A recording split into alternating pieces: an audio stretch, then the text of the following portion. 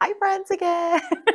Now we're going to take a look at another resource in your creative curriculum. So again, I am going to start here on my Promethean board. I can either access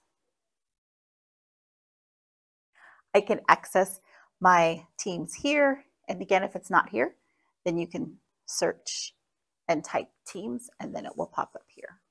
Okay. So here is my creative curriculum team. From here, I'm going to go to my files and we will go to question of the day. And then we are going to be looking at simple machines.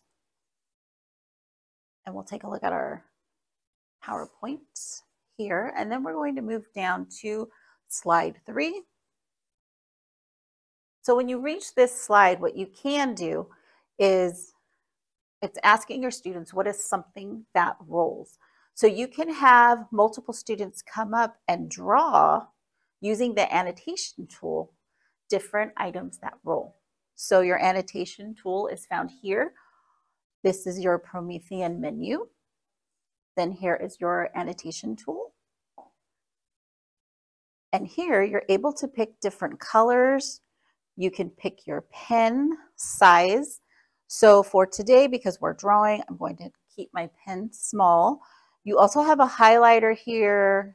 Lots of different options, lots of different colors for your highlighter. You have your erasers here. And then also a capture feature as well. So I'm going to go back to my pen here.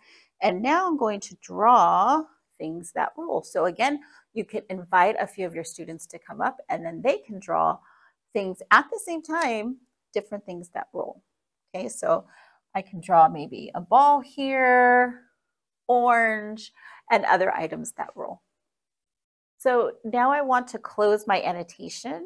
So we're finished. My students already came up and they all drew pictures. So now I'm going to close my app. So when I close this, it's going to erase everything.